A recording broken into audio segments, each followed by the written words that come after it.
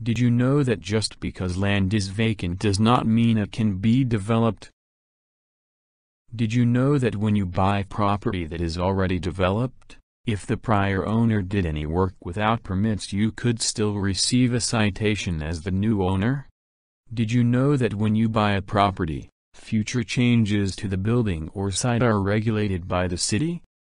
This video will talk about some things to watch out for when buying developed land and when buying vacant land.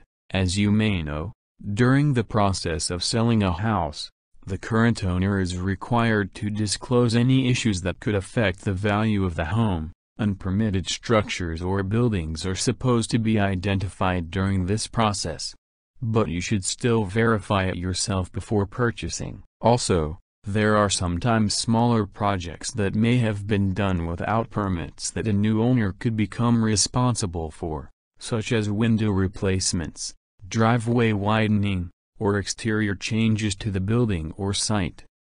Make sure to obtain and review the permit records for the property and check with the city to ensure no work was done that you could become responsible for after purchasing the house. The city provides permit records free of charge, and you can view changes to a property over time using Google Street View. Google may not have the most current image, so make sure to visit the site.